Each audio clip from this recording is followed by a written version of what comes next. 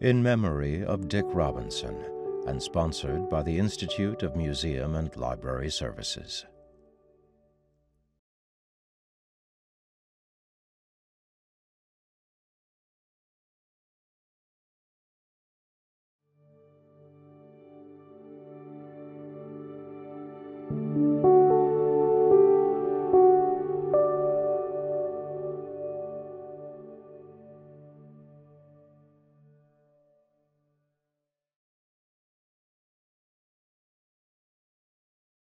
Hey, Jerry, I'm so excited to be here at the National Book Festival with you. What an honor. Well, thank you, and my pleasure as well, Meg. I started reading some of your books, and I'm just thrilled and anxious to get started in a conversation. And again, welcome everyone to the National Book Festival. This is probably maybe my third or fourth time. Each time presented itself with wonder and discovery. So thank you for the invite. Yeah, it's one of my favorite festivals too.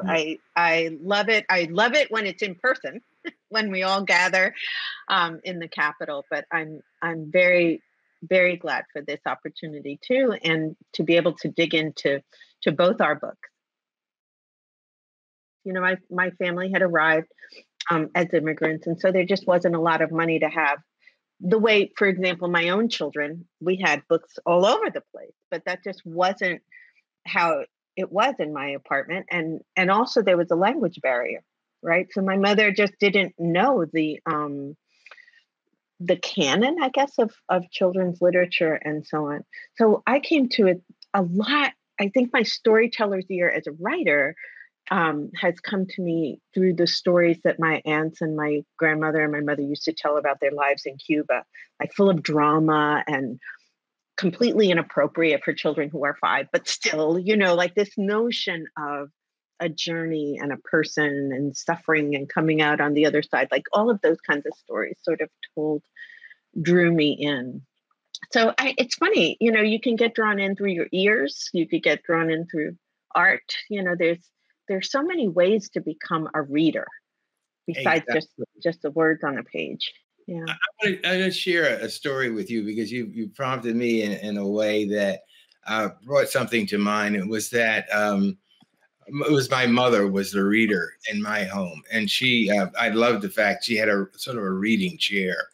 And next to her chair, there was, a table where she would keep on it. There were 2 books, Ralph Waldo Emerson and the Bible.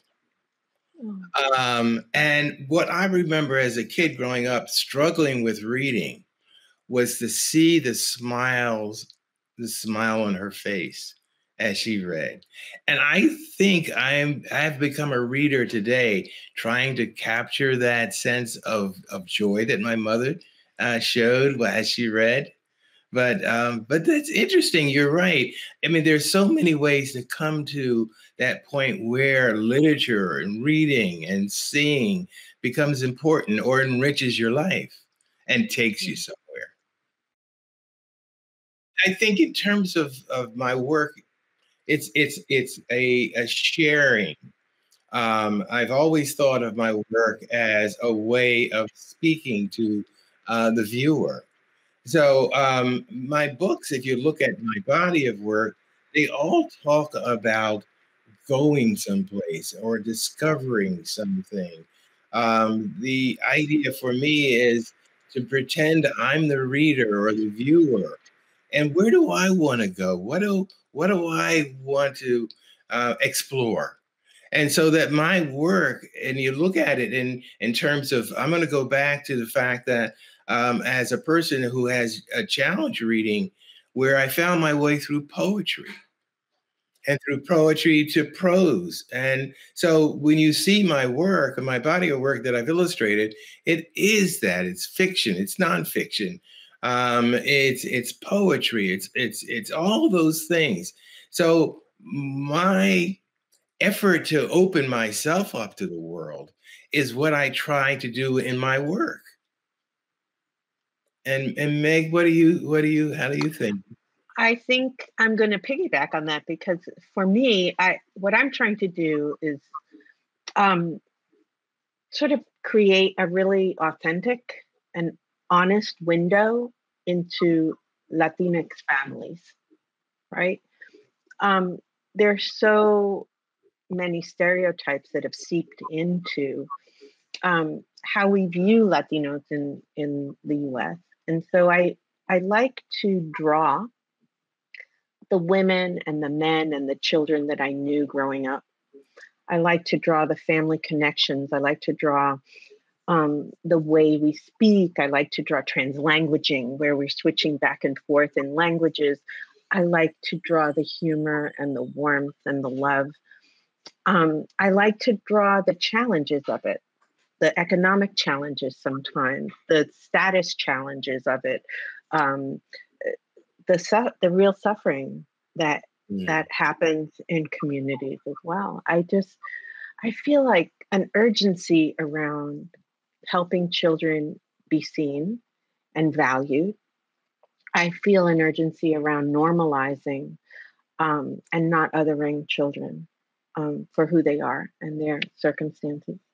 So I mean, I that's really, I think, what I most want. And I want that for kids who go to school maybe with not a lot of Latinx kids as Mhm. classmates. Sometimes, they meet people like me and others through a book, for a Yeah. long time through a book Mhm. before they're actually in college and in other places where they're going to interact more widely with a wider range of people. But I'm I really it's the story of being really specific to Latinx people, and in that specificity becoming universal. What is it that we're all longing for and loving and searching for as we grow up? So that sounds so complicated, Oh, but it's beautiful. somehow when I sit It's down, beautiful. it's It's okay. beautiful. I love that you want it to be immediate and you want to draw people in. And I think it also speaks to being proud of who you are, and where you've come from. And I think sometimes when you come from a culture or a people that have been been denied or told that you're less than, then there is that urgency and immediacy that you want to. So I'm going to ask you this question too, because I feel it too. There is a sort of there's the artistry, all right. There's the ideas, the storytelling, but there is also a necessity to tell that story, a need to tell the story, and the need comes from the story I need, what I want to say about myself, how I want my children or my grandchildren and my great grandchildren to respond, and how other children respond. I mean, you want to tell your story. I want to tell my story, but with the hope that it also builds and enriches the lives of others, and that certainly people who and children who look like me, but also, as Meg said, those children that don't look like me. That's also important. So it's amazing because I always think that, okay, it is about sitting down at my drawing table and producing drawings, but it's also about all that other stuff that's churning in your head that becomes a must to tell. Well, right. I mean, how would we separate it from ourselves? I mean, Yeah, you don't take these are the only eyeballs I have and the right. only hands and the only experience that I have. So I'm going to bring it as honestly as I can. And when I think of your work, especially your new book, the retelling of the Little Mermaid, which I had the pleasure of reading this week, Mhm. the illustrations are, uh, as always, so lush and layered and just. It was a perfect blend, I think, of what we're talking about, the Yeah, familiar with a new, with a retelling, and this notion of hanging on to your voice yeah, and the necessity of voice in this really familiar tale. I loved that. And as you know, in my own work, I write a lot and I focus a lot on voice and girls' voices and yes, Latinx voices. So like that notion of not trading that in, Yeah. I don't think you've traded it in as an illustrator and author. I haven't traded it in, Oh, and no one should. No one yeah. should, right? Our authentic stories, our authentic selves, I think is needed so that kids can find themselves, their own authentic story, and the things that they want to say about themselves too. My most recent book is Merci Suarez Can't Dance, which looks like this. And it's a follow up to Merci Suarez Changes Gears, which won the Newbery, which was very scary to write a follow up to a book that kids really love. The last thing you want to do is mess up the characters that they love, right? You want to give them a really worthy next story. But what's interesting is that Merci started for me in a short story, in an anthology called Flying Lessons and Other Stories. The story is called Soul Painting Ink, Soul like the sun, right? And so in it, Merci was a girl on a day, and she was going to spend the day with her father on a paint job. Her father owns a paint company. And they were going to paint the gymnasium at her new fancy school in exchange for a tuition, rebate or discount. And so it ends up being a story about economic class. It ends up being a story about feeling unseen in a space where you're supposed to belong, but there are some things that make you invisible in that space.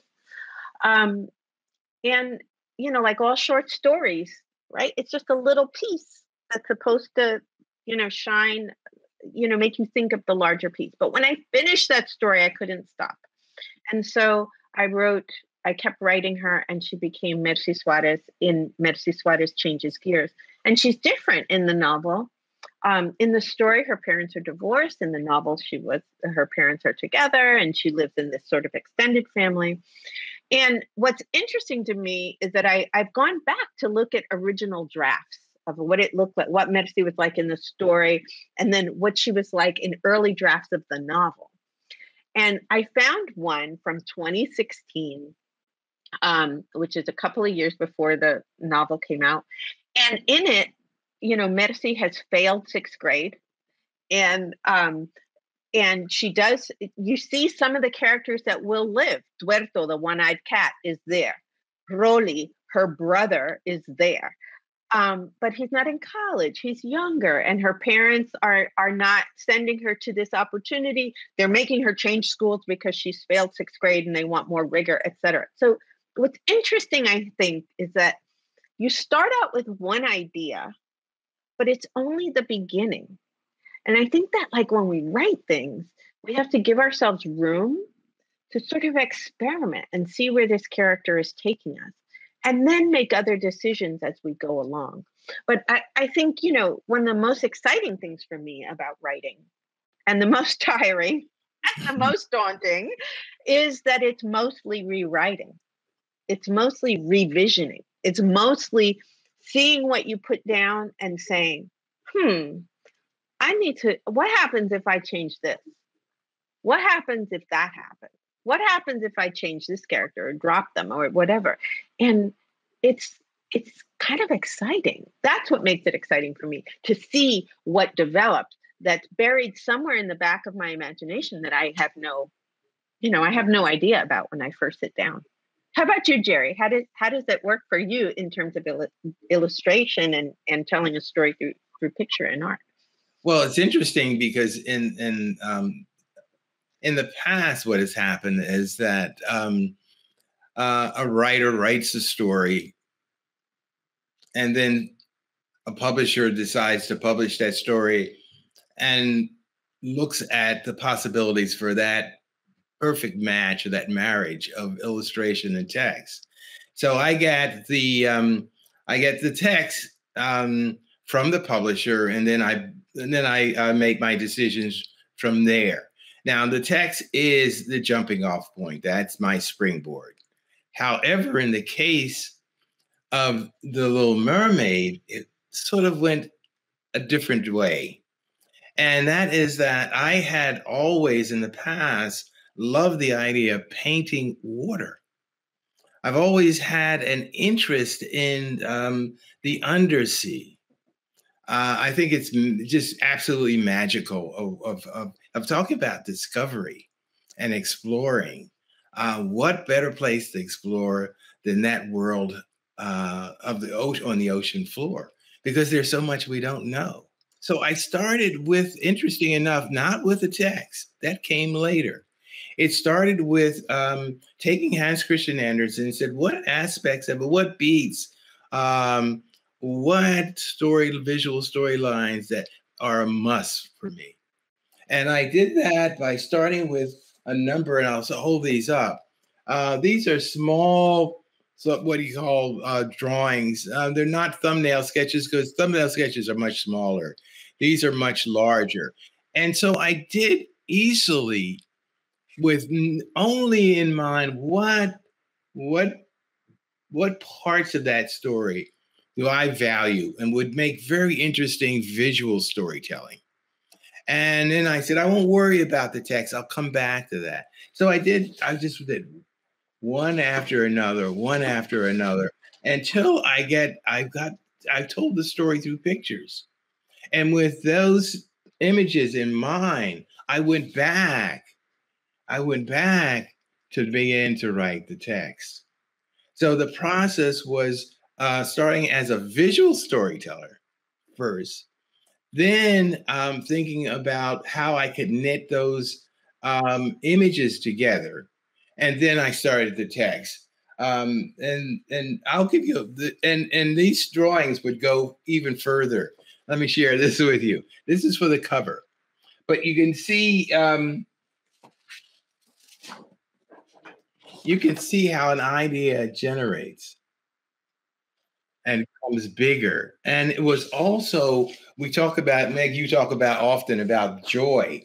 And it was also the joy of making marks and having those marks have some sort of meaning.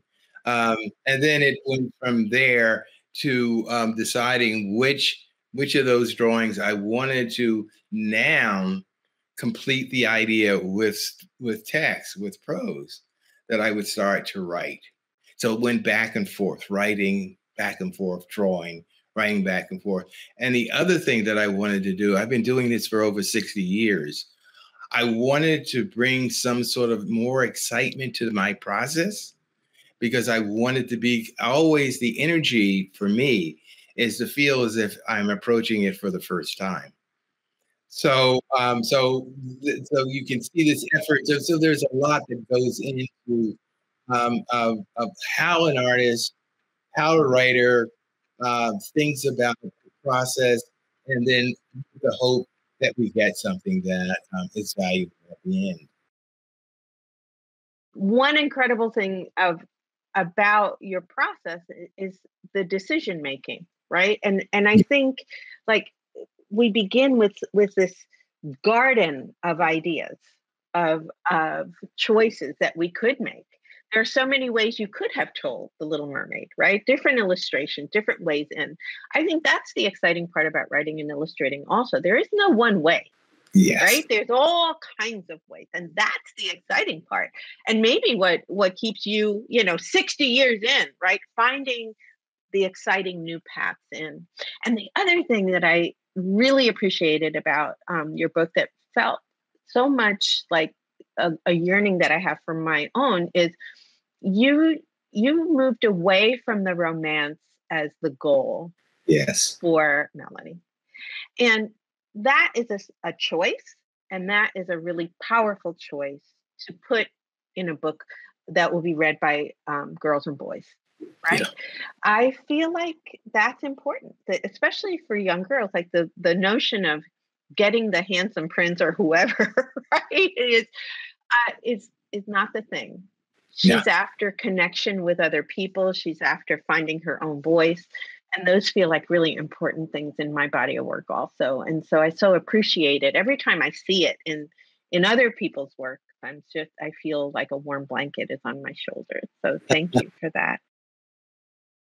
Who I was as a writer, I guess, as a little kid. So I was very talkative. I know you can't imagine, but I was very talkative. And I was hard to keep still.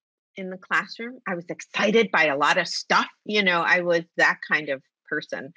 And and I think I was a good writer. I remember very clearly, Mrs. Zuckerman, my first poem was, it was the 70s, so you'll remember this, Jerry, right? When everything was give a hoot, don't pollute. Remember that whole campaign? And, they were all at, Smokey the Bear. No, okay. So we were very much about saving the earth, right? And look where we are now. Pero okay. And my poem was pollution is nasty, garbage is too. Why isn't the sky clear, clear blue? The birds have left, they have not said goodbye, and so on. It was a very simple poem, but she wrote on it that Margaret, which is what people called me then, Margaret, you are a good writer. And I was not a child that people said that about often, that you are good at X. I was good enough at things, but I was not a shining anything, right? But that felt like a big shiny badge.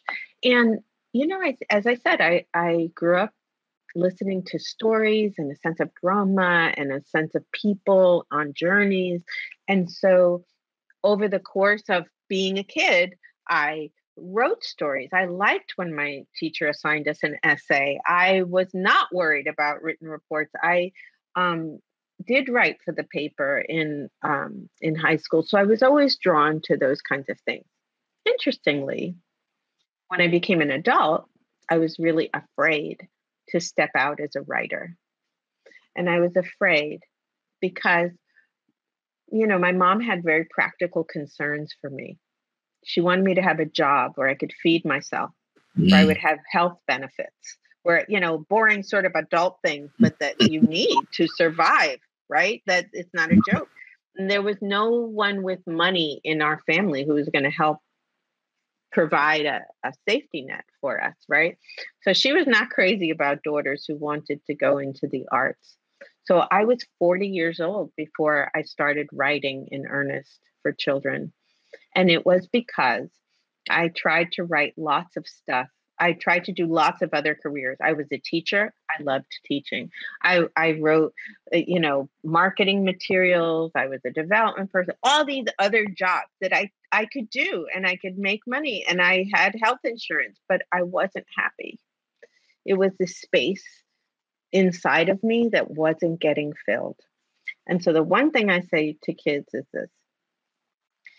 I think if you have like a desire, a passion, you'll know because it makes you feel so good when you're doing it, whether it's drawing or whether it's writing or reading. You owe it to yourself to try. And I waited a long time, but then I finally did try. And once I did, I knew I had put on the right pair of shoes, so to speak. It felt right. My first book came out. It was called Milagros, Girl from Away, no longer in print, but it was the beginning. And then things just kept building from there. I wish I had had more courage earlier. And so when I see kids, and I especially Latino kids or kids who haven't seen lots of examples of people like them who have written books or illustrated books, I say to them, try. If it's something you really love, try. That's beautifully said. Yeah. When I was a kid growing up, there were no artists in my neighborhood or in my family at all. So I didn't quite understand. I wasn't able to grasp that there was a possibility that I would become an artist, but also make a living. I mean, that wasn't even there at all. It was more about what Meg had talked about, in a sense of passion. I needed to make pictures.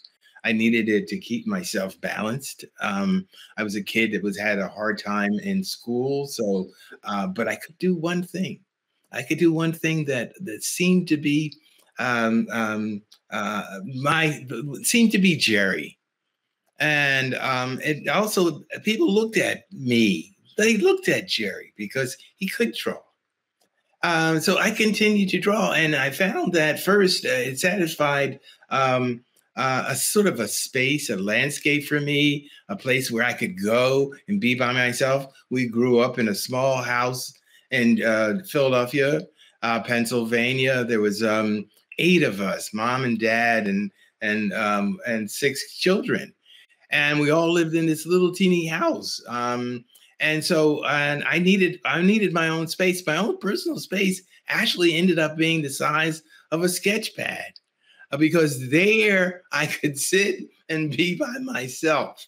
All the energy, and it was wonderfully chaotic, and if you can say that, because it was energy. It was people who loved life, but I needed my own space. I always shared a room. I didn't have to share my sketch pad space, that space. And it became for me a sense of safety net, my own sort of place, my own personal space. And I continue to do it. And I continued and continued. And I love the idea of making marks and see yourself grow. That's the most fascinating thing. And as far as kids go, give yourself time to grow, even though that may be very challenging at times, because you may not have a reference into what is good and what is working. But you have to stay with it. There certainly was a need for me to stay with it because I had a presence. I was somebody. I became the class artist. And even though I struggled with my academics, I graduated from elementary school as a top male student. Why? Because I tried. I really wanted to contribute. So I continued. I continued with that. And there were certainly roadblocks. There were times when I was told that as a person of color, there was no opportunities for you. But I needed to make images. I needed that. And I also needed to make my mother, who supported me wholeheartedly, I wanted to make her proud. And so, but more than anything, it was that what Meg talks about, having that passion and that need. What I want to leave, I think, children with, and I want to speak directly to the children, is that the way I described my process in creating the Little Mermaid is in a way I want you to think about how your process in whatever your dreams or passions are. And that is to see the value in the work itself, to see the value in the purpose itself. Why do I want to speak? What do I want to say? And stay there and that process and deem it as valuable. Meg? Oh man, this is beautiful. I'm soaking all of this in for myself. Like I'm asking myself these questions. I'm going to be thinking about this all afternoon, Jerry, which is a beautiful, beautiful thing to consider. So I'm going to talk about transformation in terms of middle grade children. So the Mercy novels,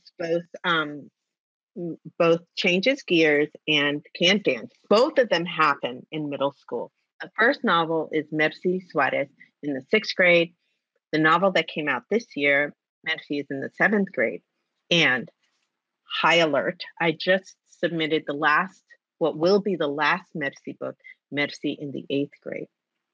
And so when I think of kids in middle school, right? And everybody listening from middle school probably knows this, right? Man, a 6th grader is nothing like an 8th grader. Talk about butterflies, right? Going from one thing all the way to the other. Just physically, mentally, your friends, you are going to stretch like it's going to make silly putty look brittle. It's unbelievable how you will change. And some of those changes are going to be exciting and fabulous. Some of those changes are going to be hard and sad. That's the truth. And so when Mercy is sort of engaging in finding out how your friends change, how your feelings about your friends change, how we have to sort of forgive ourselves sometimes and forgive other people so that we can move on. And also just the inevitable changes that happen in families as people get older, as people get ill, etc. So, you know, I hope, there are a lot of kids who face hard things every day. Um, but when you compound it, like when it's also happening when you're doing all of this emotional changing yourself, right, in middle school, it can feel crushing.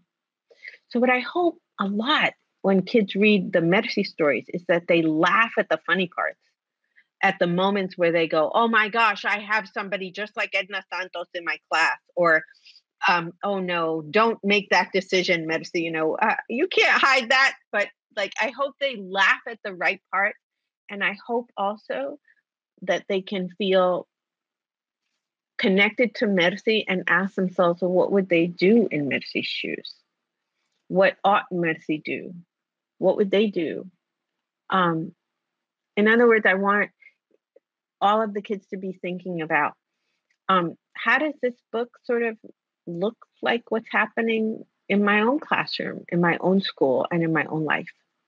So that's what I most hope for the Mercy series, that for all my books, that it's like I picture myself sort of walking through a cave with those really cool hats with the headlamp on, and I can see just ahead of me, but I'm thinking of the kids like marching behind me and like, you can get through this cave, just follow the light, we can do it.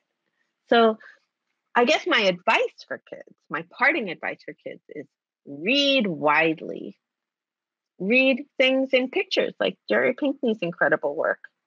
Read novels, read science fiction, read historical fiction, read comic books, read graphic novels. Like fill your mind with human beings' stories, all kinds. Because the only thing that will happen is that you'll get more tools for understanding yourself and other people. And that is a really good thing.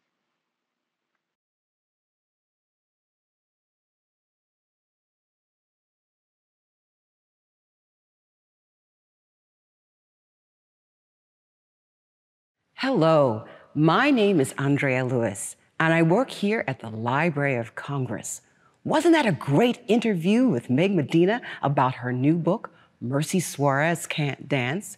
Well, there are many ways to dance, and the library's collection can help you explore the possibilities. It's amazing. For example, let's watch a clip from a dance battle performed here on the Coolidge Auditorium stage in the library's Thomas Jefferson building.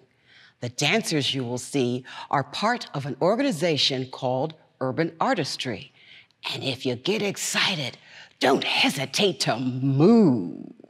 Round two. Juwan, let's get it.